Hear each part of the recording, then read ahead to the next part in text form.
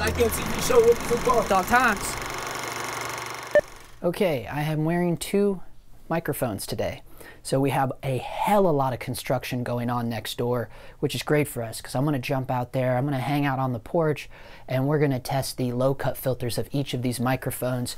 But before we do, I want to get into what we're talking about today. This first one is something I was so excited about. I bought it as soon as the pre-order was announced through B&H. So I've been using this Tascam DR-10L Pro since August 2nd.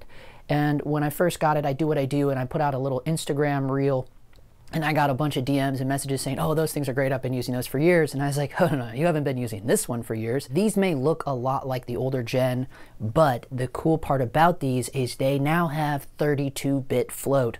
That was the whole reason I bought this bad boy, just mainly for my Patreon videos, because I'm quite lazy when I do those and I don't like to set up my big Sennheiser MKH16 with my sound devices mixed pre-3. So because of that, I just wanted something a little better, because for the past 3 years, I've been using this Hollyland Lark 150. I did put out a review video on that, but I got a very poor response just because I don't know why. But if anyone's interested in that one, it's kind of funny. We do like a little funny sketch. I'll leave a link to it down in the description below. But the reason why I'm wearing two is because when GVM, great video makers, sent me their 650B, which is an awesome light, so if you missed that review, again, another one I'll put in the link in the description below. They sent it to me. I didn't really know anything about it. I could care less. I had no desire to review it, but since I already had it, since I already had the Tascam since August 2nd, I thought, cool, yeah, I'll test it out and we can just see. So this is very similar to the Hollyland Lark or the Rhodes, or you'll notice the size of the little receivers is very small. They look very similar to the DJI ones. The coolest part about these is the little transmitter, which I have attached to the top of the camera right now. You are listening to the GVM right now. And the coolest part about it is the transmitter has a built-in 8 GB of memory. So that's pretty cool. However, these GVMs have a lot of cons, but we'll save all the cons for the end of each of these items because I have things to complain about each of them, as you all know. I'm not big into audio. I could really care less. The only reason why I have my big expensive Sennheiser MKH416 and the sound devices mixed pre-3 is not only for my YouTube talking heads, but also for my corporate and documentary clients where I do talking heads. The only time I do audio for clients is when it's just one talking head. If it gets anything more bizarre than that, I always just bring in an audio guy, and I have a nice little short list of guys that I like to use. So without further ado, let's get out there and deal with this horrendous construction that's been going on for a year next to us, and we can test out the low-cut filters and the 32-bit float of these microphones. Keep in mind the GVM is only 16-bit. So there's construction going on next door. The low-cut filter is on both the GVM and the Tascam. This is the low-cut filter with the Tascam. We get different frequencies of low-cut that we have access to, which is nice. I usually keep it on 80. Now we will jump to the GVM. This is the GVM with its just one option of low cut. My experience of messing around with these GVMs is the low cut filter wasn't that great. Sounded like we had a near accident right there back behind us. That's a notorious intersection. They just, you know, the city refuses to put a stop sign there, so. My car got totaled there at about 1:30 in the morning, so that was cool. And that happened last summer when I was away. I was on a travel job.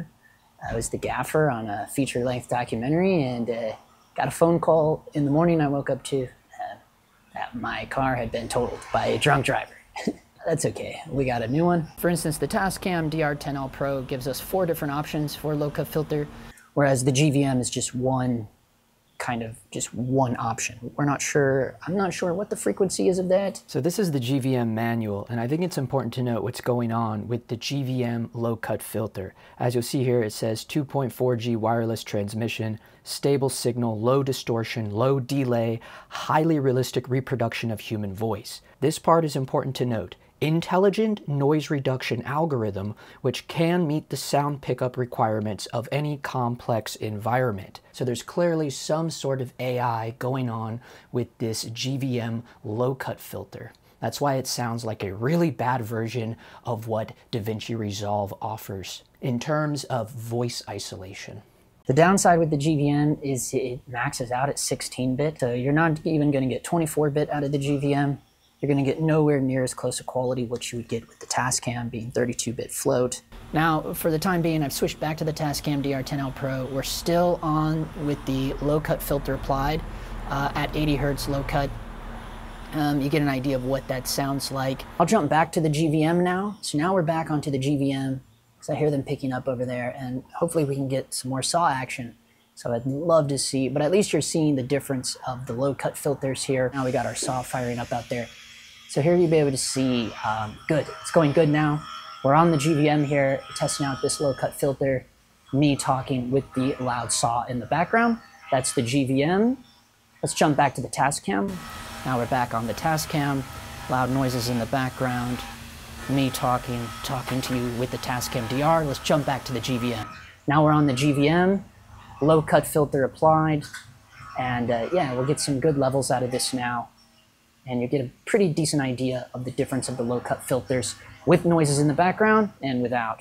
Now we'll jump back to the Tascam. Now we're on the Tascam with the low cut filter applied. We'll be able to see, like, are any of these giving us like a weird tin can noise?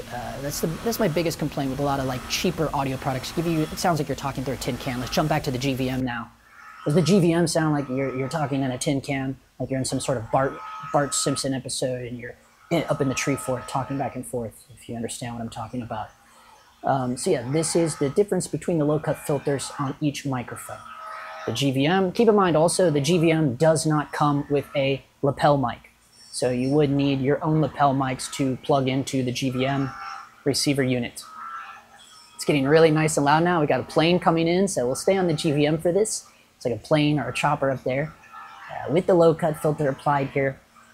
Let's jump back to the Tascam now. Now we're on the Tascam, and we'll just see how this is all sounding with the low cut filter applied here. Something really cool too is something I've been doing in Davinci Resolve. They have an OpenFX plugin, the noise isolator, and it's really, really awesome. I used it on my video where I was documenting the first week of the writer strike here in LA, and I'll leave a link to that video down below so you can get an idea of how I, because out there I was just using a little Sony hand recorder. I don't think there's any low cut filter with that little Sony hand recorder, but it did awesome. And you're talking about there were horns going on. It was the first week of the strike. It was insane. We were right next to the road out there on Sunset Boulevard. Let's jump back to the GVM now. So now this is the last thing we're going to do before we move on. So this is the GVM with the low cut filter applied. We've got a lot of nice noises going on. Just get a pretty good idea of those low cut filters. Yeah, I don't think anything will be able to save you from this. So this is like the extreme example. I understand that. This is a very extreme example. Let's jump back to the Tascam now. Okay, so again, very extreme example. And yeah, okay, so now we are going to compare the 32-bit float of the Tascam DR-10L Pro versus the 16-bit of the little GVM. Hey! Get over there! Get down! Versus the 16-bit of the little GVM. Hey! Get over there! Get down! All right, so now we can analyze that.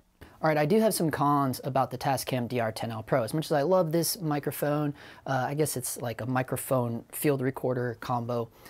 It does come with the little lapel mic. It's a nice locking lapel. It's a good little Tascam lav mic, there's no doubt about that. And it has a kind of okay little slim belt loop clip. However, it's not like super sturdy. It has fallen off of my shorts a couple times just in the past 3 or 4 weeks that I've been using this thing. It did go crashing to the ground at least once. So I don't know about the reliability of this belt loop clamp. After that happened, now I just put it all the way into my pocket. Beyond that, the real qualms I have with it is, as cool as the Bluetooth adapter is, the whole reason I bought it is because I thought I would be able to monitor the audio with my ears with the app, and that's not really what it's for. You just get to visually watch the waveform monitor with your eyeballs, but there's no way to listen to the audio. That's a bummer. You can't really monitor audio other than just looking at a waveform, which I guess is okay. But I guess the upside is it does have that 32-bit float, so you have that extra security of being like, okay, it's not gonna clip out. It has wonderful built-in limiters. you know, the sound quality of this thing has come a long ways. I do praise it for that. But had I known that you couldn't monitor the audio through the app, I would have probably just not gotten the Bluetooth adapter. I don't really care about time code. My opinion is, anytime I shoot a narrative feature, and you all know that I mainly live in the narrative world, or, you know, even commercials, I consider the commercials that I do very narrative because they are narrative. They have nice scripted dialogue and things like that. I don't really rely on audio units like this. Like the audio guys I even hire, they don't use things like this. They use things that they can actually monitor the audio with. There's no real way to monitor the audio with this. That's why I feel like this is more geared towards YouTubers, vloggers, wedding videographers, guys doing live event conferences, corporate guys, yeah. But in the world of narrative, these would never fly. Like I've always been told since the days of film school, what's the point of having audio if you can't monitor it? It's the same as pissing in the wind, and it's just going to come back all over you, right? So it's kind of pointless, right? So these are more like, you know, geared for people where there's not a whole lot on the line, where that dialogue isn't as important. Filmmaking world, narrative world, commercial world, there's a lot more people involved, clients, real producers and things, and they're going to want to know that that audio is being captured. Sometimes they like to listen to it themselves, and you're not going to be able to do that with something like this. With that being said, there is the Bluetooth adapter does allow for time code if you have like that Atomos cable or something. But again, there's no security of being able to monitor the audio. There is a headphone jack on the actual recorder. However, it's crap. Mine is so bad that I thought it was a mono headphone jack, because, you know, you have to jiggle it and wiggle it, and I've tried it with multiple earbuds. I've even tried it with my $300 Beats headphones. It's crap. You know, and I contemplated sending it back, but the fact, like, you can still like wiggle it and jiggle it and pull it halfway out, and you can hear the audio just to test it and have someone test and then drop it in their pocket and walk away. I thought, well, I didn't want to, you know, I already waited quite a number of weeks to get this because I was on the pre-order sale. So I just said, I don't want to deal with sending it back. It's not that important, you know, because it's just a headphone jack on the unit. It does work. It's just not the greatest. And I read other reviews of this specific unit, the DR-10L Pro. I watched Curtis Judd. I always go to Curtis Judd he is like the champ of audio, and he even said too that this is definitely this unit's weakest link is the headphone port. And also keep in mind, I don't know if it's worth it to pay for the Bluetooth adapter. The only cool thing is you will be able to use your phone or your iPad as a remote control. So maybe if you are a wedding videographer and you got like 3 or 4 of these out and about, you can pull all of them up on the app if you actually get it to connect. Now, good luck there.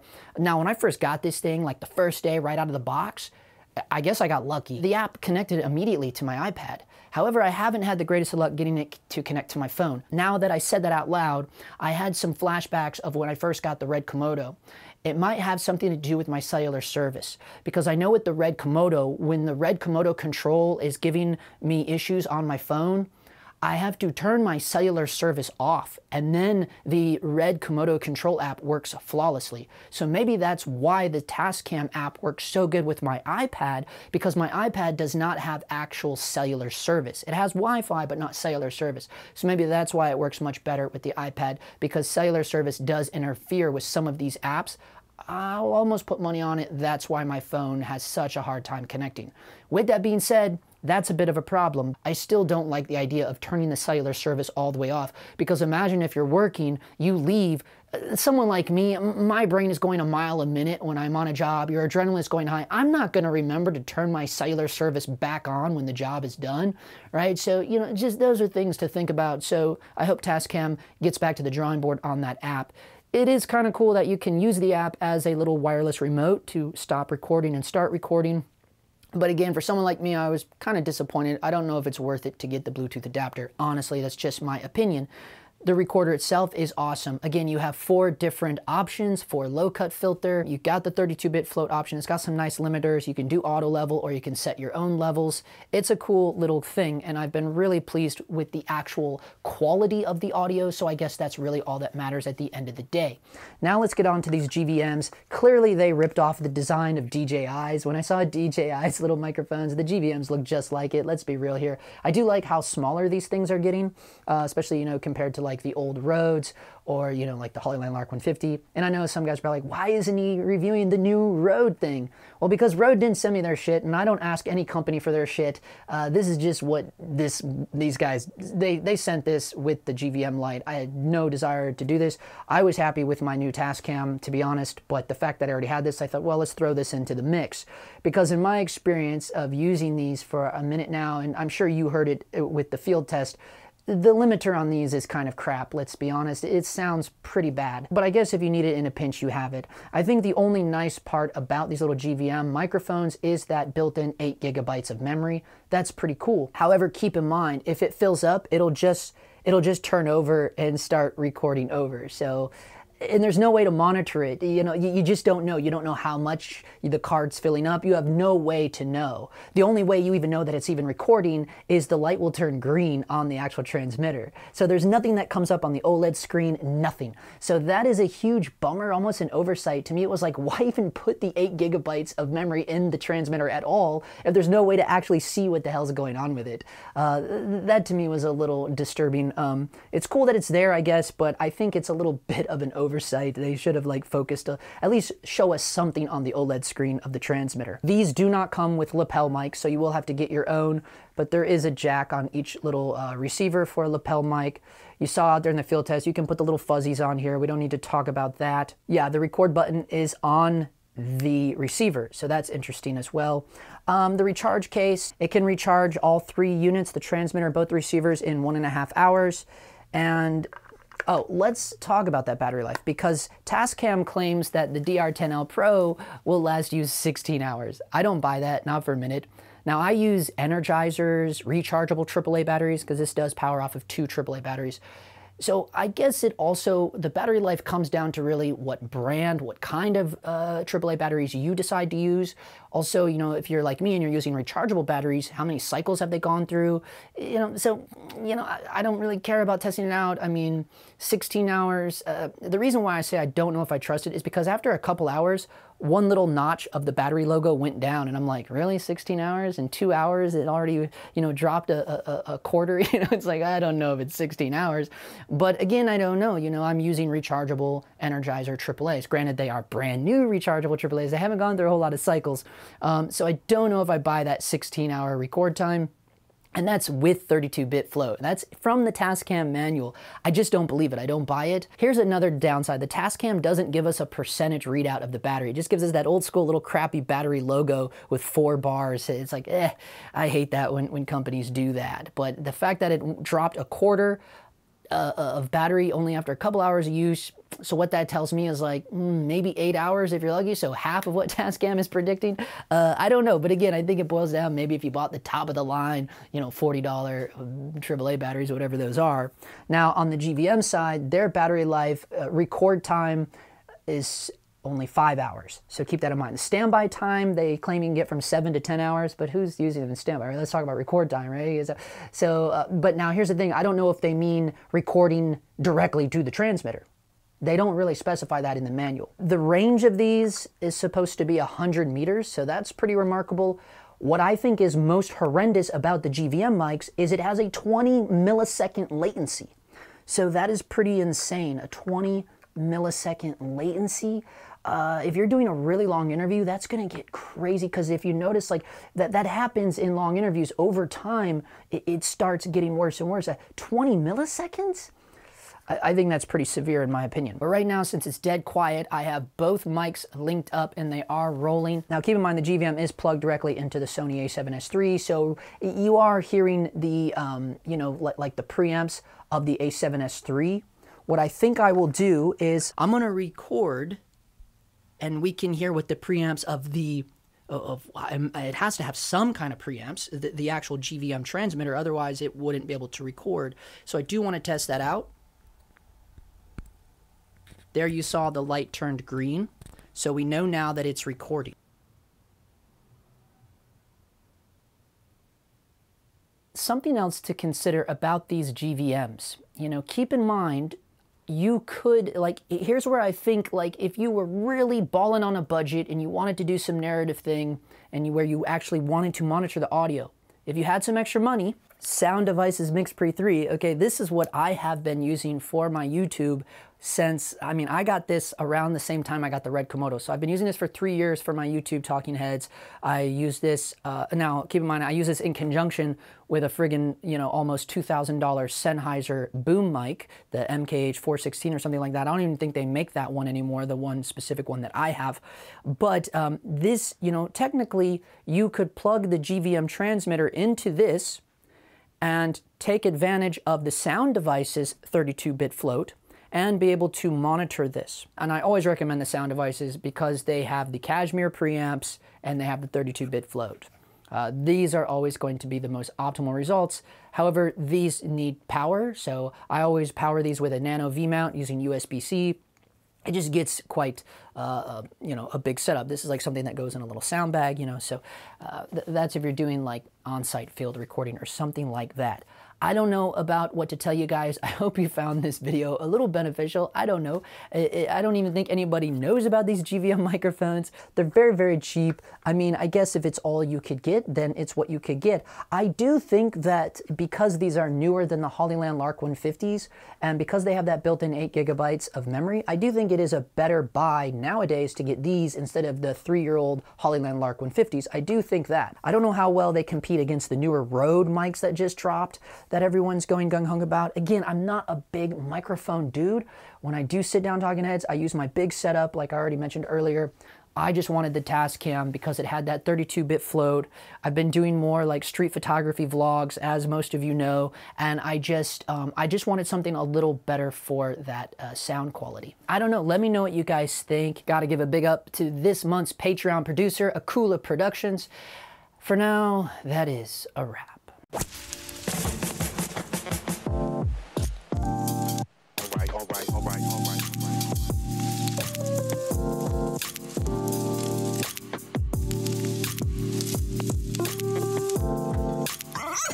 No, you have to think about what camera is looking at, right? And then Tristan's going to come in and block that anyway, so there's no sense in doing a bunch of work if it's... All right.